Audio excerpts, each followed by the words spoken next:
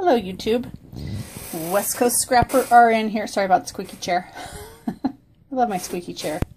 This video is, I'm just going to kind of go through my altered paintbrush that I made. I made this paintbrush for Lori Moore's July-August challenge about using unused stuff. And it's Lori D. Moore at Moore Art from the Heart, M-O-O-R-E, Art from the Heart. And go check her out. She's a good friend of mine, and she's got a really good art fire store, and she is an amazing, talented artist. Anyway, she had a little contest, and this was my entry for her contest. And so I just thought I'd go over it with you guys. Some people wanted to see how I made it and what the story behind it is, because it's a little different.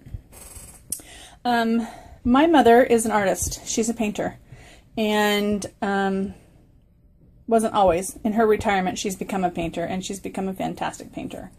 And so what I did was I had in mind to create a paintbrush for her, and I put a spin on it by putting this little easel and canvas on it.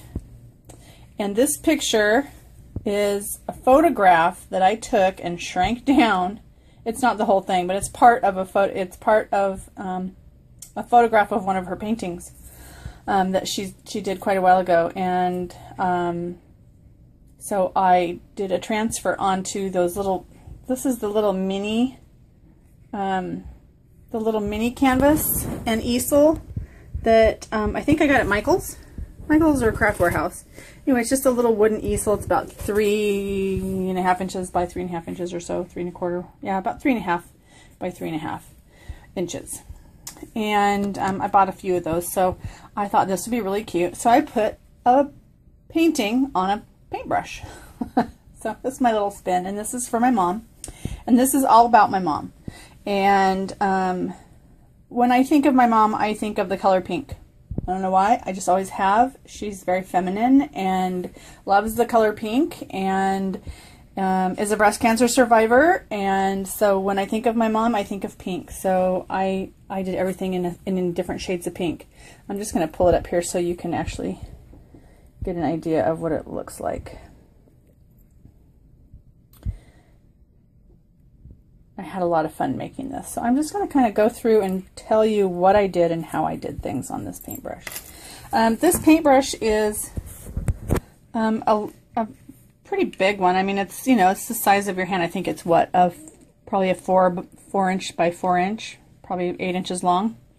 And what I did originally when I got it, it had, you know, the metal silver band and the cream colored, straw colored bristles. So first thing I did was I sanded the handle clear down to the metal. I sanded all the varnish off of it so that it would take the gesso. So I gessoed the handle from the metal up, got that gessoed, took one of my stencils, and it's the stencil about, let's see, it's from, hang on, I'm going to kind of back up here. I'm not working with my tripod. Of course, I'm not working with my tripod. I never do, because my camera sucks. It's a TCW 6x6 template, and this is the one about art. It's the script about art. So that is the stencil that I used. And what I did is I just put some molding paste. Sorry about the bumpy video. I'm using my new smartphone, because my camera, my little camera that I've been using for all of my hundreds of videos on my other channel, and this one, this little Samsung, is finally giving it up. It won't focus. So I'm not into blurry videos. So anyway, I digress. So what I did is I stenciled the front and the back. I also decorated the, you know, you can probably get a better view of the back. There's the back. I stenciled the handle with modeling paste and my little stencil, and I let it dry. And while that was drying, I came down and I did a couple of different things with these bristles, because these bristles are not made to take color. they kind of are made to repel color. So I first started out with Glimmer Mist, and the Glimmer Mist just lightly tinted it, and I lost most of the Glimmer Mist off onto the, you know, napkin. And so then I pulled out, I thought, So I tried a couple of different colors. I tried Lindy's,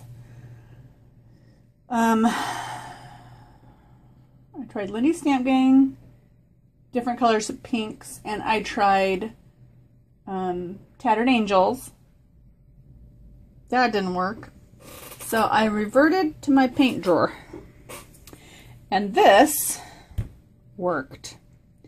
This is Picked Raspberry Distress Paint by Tim Holtz. And what I did was I just put some out on my little craft thing, and I got a paintbrush, a fairly wide paintbrush, and these were it was already kind of starting to take some of the other pink color, and it was wet, and so I didn't even have to wet this down, and this is really bright. I mean, to tell you, whew, it's bright.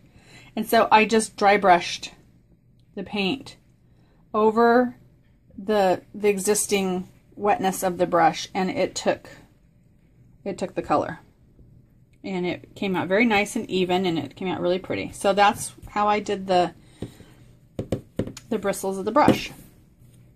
So after that was done and I was letting it air dry, I moved on to the metal. And as you can see, this metal is kind of hot pink, bright pink. I did that with alcohol ink because I didn't want it to be silver. I wanted everything to be pink or shades of pink. And so I used, you know, I should have had the foresight to actually pull all my products back out that I used. I used my Adirondack ink, and the color that I used for that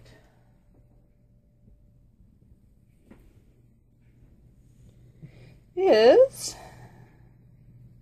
Wild Plum. So I used Wild Plum, alcohol ink, and a sponge, and just sponged it onto the metal of the paintbrush. And it turned out fantastic. It's just a really deep, gorgeous, bright pink, lovely color. And I kind of wanted the swirlies in there, so I just kind of dabbed it. So after that was done, I went back up to the handle, and by now my modeling paste was dry. And so I went back over and got my shimmer mist, my Tattered Angels shimmer mist, and I used Vintage Pink, I think. And I just lightly misted it so that it would just get into the crevices. And I just I misted it and let it run off. And then hit it with my heat gun just to freeze it where some of them were pooled. And so basically it just pooled around the letters, and that's the effect I wanted, and it worked really well. And it gave just enough hint of color where it didn't overpower it. It still has that shabby look that I was after, that really light pink, shabby, distressed look. So then next I got out some, I don't even know what this is called, Chinese braid, sort of, or whatever this is called. It's flat, it's not, I think it's called Chinese braid, but you guys, I'm not even certain what this is. But anyway, it's just some beautiful lace white trim that I have. And I just went around the whole top of the handle, down the side, and around the band. And I ended it back here in the middle. Then I went into my lace drawer and I got this beautiful lace that I have no idea where I got. It's just a snippet of piece of lace I had. And I cut some off. And I wrapped it around the brush and I just hot glued it right to the very bottom of the metal. And just put a couple little tacks of hot glue where it overlapped a little bit. So that's how I did that. Then I started on my canvas, and I had done the night before, I had done a transfer onto this canvas. So I did a transfer of a photograph, and it's kind of muted. I kind of muted it and kind of made it, I didn't want it super sharp. So the actual painting is much sharper and, you know, much more like a painting. I mean, this is more I kind of wanted to fuzz this out a little bit and give it the look of being shabby and old and distressed. And so you can see right here where I rubbed a little hard and got some of the transfer off. And there's another piece over here, you know, because when you transfer, you rub all the paper off. So I transferred the photograph onto here with some gel medium, and then I covered it because I wanted to get that, I wanted to have the look of brush stroke in it because it's a painting. And so I covered it with Mod Podge, with matte Mod Podge, and it just gave enough where you can just see the canvas underneath. So I wanted it to look like a canvas, and it did. So then next I started on my little wooden easel, and I just sprayed this with the same spray as I used on the handle. It's a very light pink, and it has a, you can't see it in here, it does have a gold shimmer to it, a very light gold shimmer. And I just let it dry, just hit it with my heat gun and let it dry. And then I got this sentiment out. This is one of the sentiments that I got from Saw Crafters, along with this little banner that says Dream, and this little, and I just love these. These are going to be my signature piece, I swear. This little heart with an arrow. I love, love, love these. And I gessoed all three of these, and then I started with my stickles. And this one gave me all sorts of guff, because these are lightly indented. It's a recess. What do you call that? A relief. And so the end of the stickles was a little bit too big to get into some of these little crevices. So what I did was I went, okay. I just filled it all in. You couldn't even see what it said. And I took my little Ranger, this is actually a scraper, and I just took and scraped it off, and it left behind in the indents the stickles. And I used a very, very light pink for that one. I used cotton candy for that.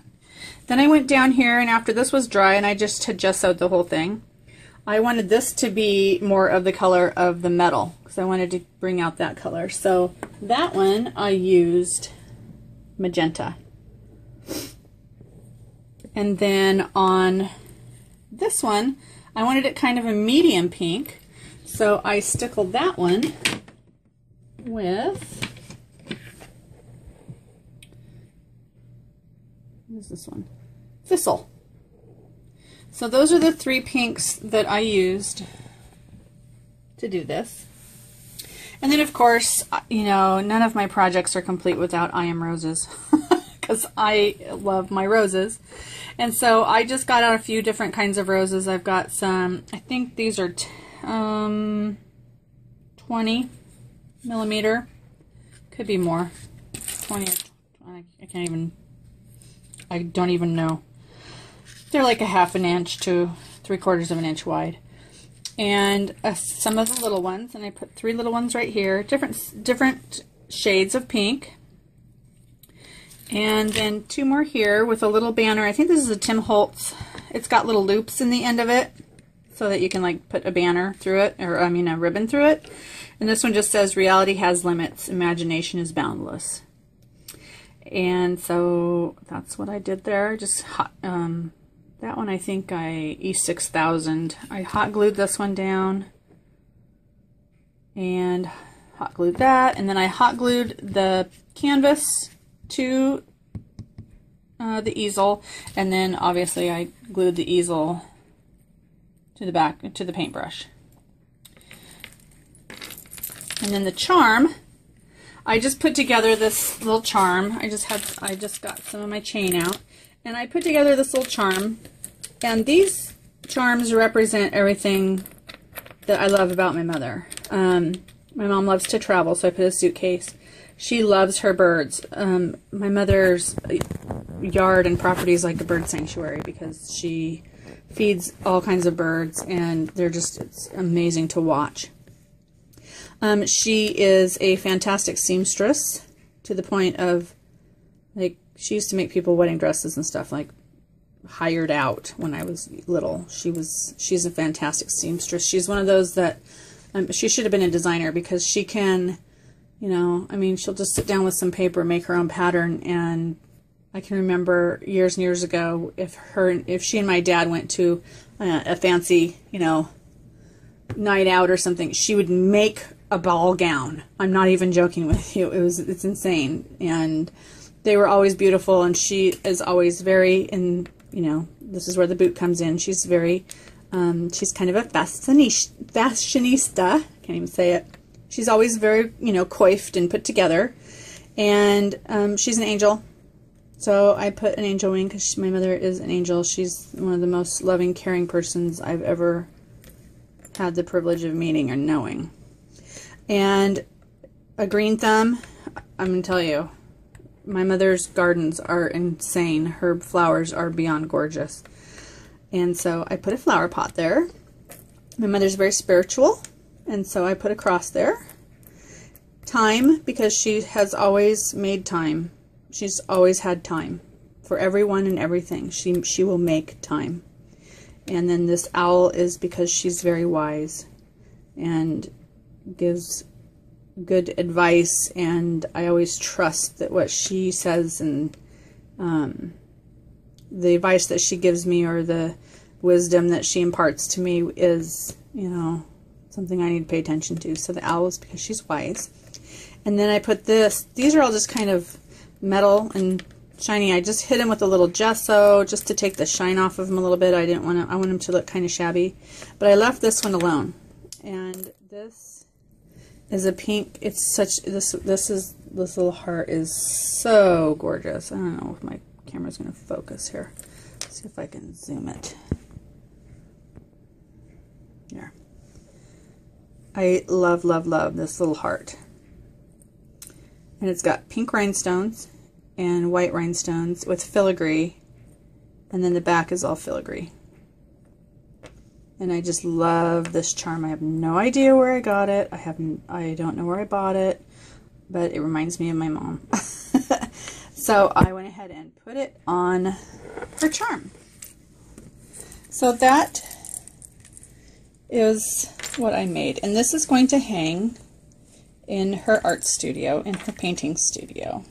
I hope that's where I made it for, so she can think of me when she sees it, just like I think of her when I see her paintings that are all over my house. But anyway, that is my almost 18 minutes of showing you how I did this for a challenge. And unfortunately, I didn't win. I didn't win any of the prizes, but you know, whatever. It is what it is, and it gave me the opportunity to go ahead and make something I probably otherwise wouldn't have thought to make. But I just had this idea of, oh, a paintbrush. My mom's a painter. I should use one of my little easels, and that's how this was born. And this is what I came up with, and I'm super happy with it. And she saw the entry on, it's, you know, no surprise now because she's already seen it, and she loves it, and